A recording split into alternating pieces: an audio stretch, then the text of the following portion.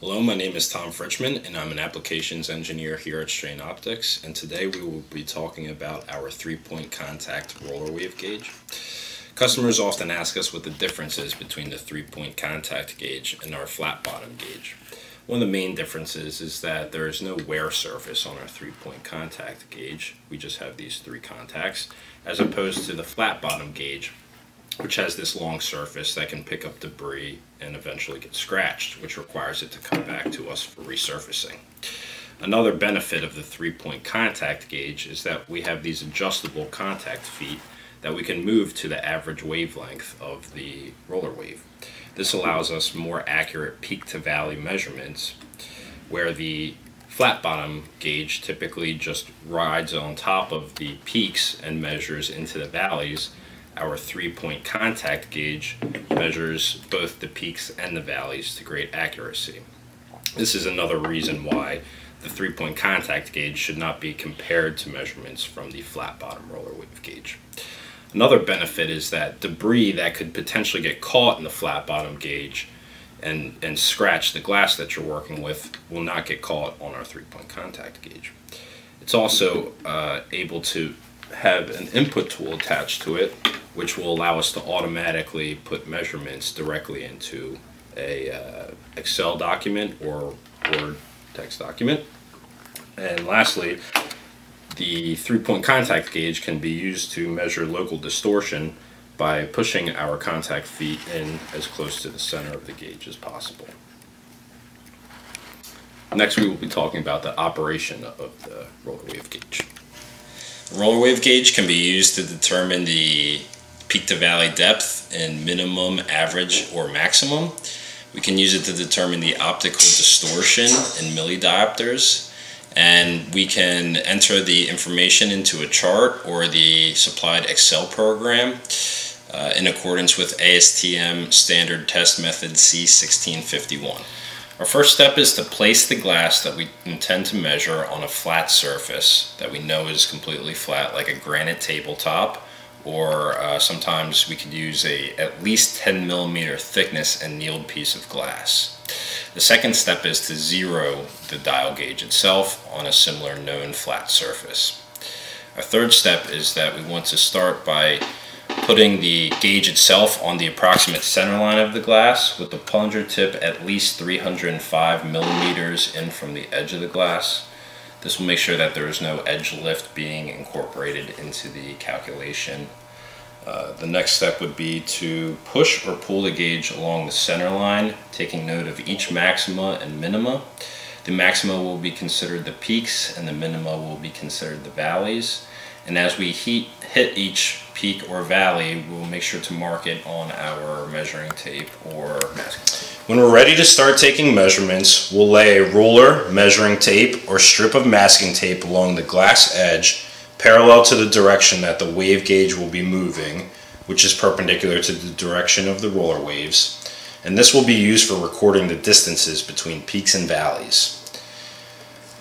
Next, we'll push or pull the gauge along the center line parallel to the ruler, measuring tape, or masking tape, and note the location of each peak, which will be a maxima on the gauge, and each valley, which will be a minima on the gauge, with a washable marker on the glass or on the masking tape. But we will not be recording any depth measurements at this time.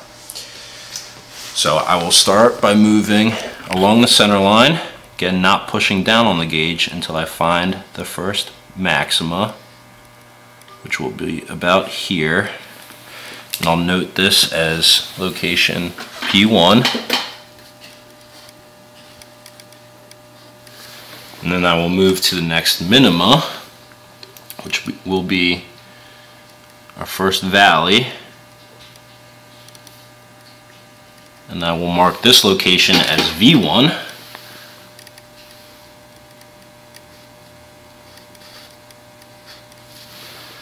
And then I will move on to our next peak, which will be the next maxima.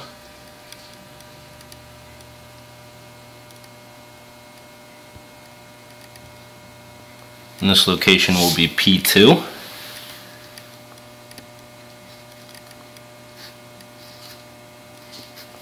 Then on to the next minima,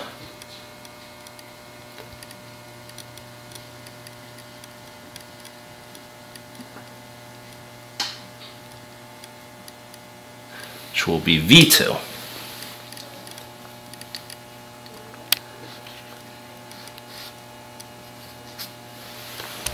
Now that we've marked all of the locations of our peaks and valleys, we want to record the distance from the edge to each of those peaks and valleys. So we'll record the distance from the edge to P1, the distance from the edge to V1, the distance from the edge to P2, and the distance from the edge to V2, and so on.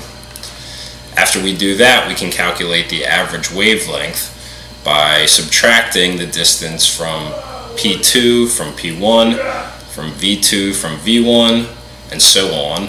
Divide that by the total number of waves and divide that number by 2. That number will tell us the distance from the center of the dial gauge to each contact point on either side, which will be the average wavelength of the roller wave.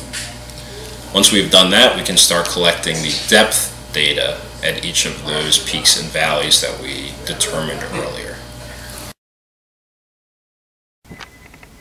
Before finishing the depth gauge measurements, we want to calculate the average wavelength so that we can set the contact feet to that specific wavelength. To do this, we want to first make sure that we're measuring the correct distance from each peak and each valley. First, we will subtract peak 1 distance from peak 2, which is 212 millimeters in this case. Then we'll subtract V1 from V2, which is 197 millimeters. P2 from P3, which is 219 millimeters, and V2 from V3, which is 228 millimeters. That gives us a total sum of wavelengths of 856 millimeters, and we've done that across 4 waves. So the average wavelength is 856 divided by 4, which is equal to 214 millimeters. At this point, we'll divide that 214 by 2, which is 107 millimeters, to give us the distance that each contact point should be from the center of the dial gauge. Once we've positioned the contact points to the correct distance from the center of the plunger tip, we will move the gauge along the glass again, but this time record the readings from the digital indicator at each peak and valley. We'll put this data to report the minimum, average, and maximum peak to valley values, or calculate true optical distortion in millidiopters with the following equation. The equation for distortion is D equals 4 pi squared W divided by L squared times 10 to the 6th power, where D is optical distortion in millidiopters, W is our peak to valley or valley to peak depth in millimeters, and L is our wavelength in millimeters. In this particular case, we will determine the distortion from V1, which is our first valley, to P2. In this case, our W value will be 0.038, which was the depth at P2, minus a negative 0.038, which was our depth at V1, to end up with a W of 0.076 millimeters.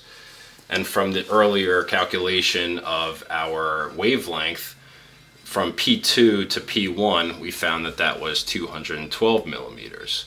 When we enter that into our equation for distortion, we end up with 66.76 millidiopters.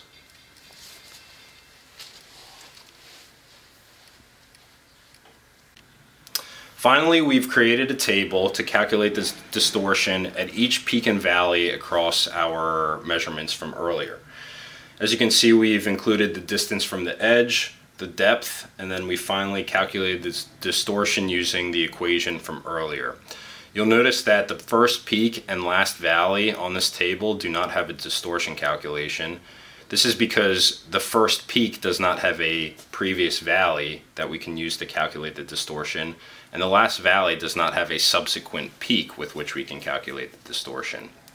Once we have our final distortion calculations, we can then determine max distortion from the table and average distortion by adding all of our distortions together and dividing by the number of distortions total. With every roller wave gauge instrument, we supply our customers with one of these Excel-based programs. Once we've calculated all of the depths and distances for each peak and valley, we can enter that information into a chart like this. The first information that we would need is the distance from the edge in millimeters for each peak and each valley. Then we would enter our total number of peaks and total number of valleys, followed by our depth at each peak and each valley. From that information, the Excel-based program automatically calculates the average wavelength in millimeters, our wavelength in millimeters for each peak to the subsequent peak and each valley to its subsequent valley, the local peak to valley and valley to peak depth, which is our W value, our calculated local distortion for a half wave,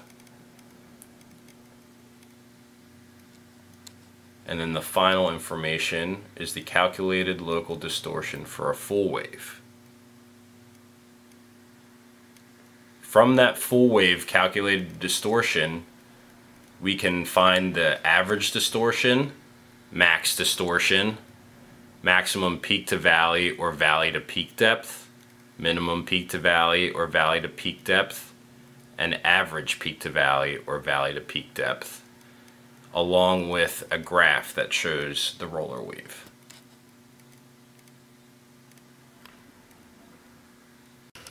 Along with this Excel-based program, there are also two tabs. The first is a report tab, which allows the user to report the requirements of ASTM C1651, and a procedure tab, which can be used so that the user can follow the procedure properly if anything's forgotten. And that is the correct way to operate the RWG D instrument and calculate distortion. For more information, please contact us at www.strainoptics.com, and thank you for watching.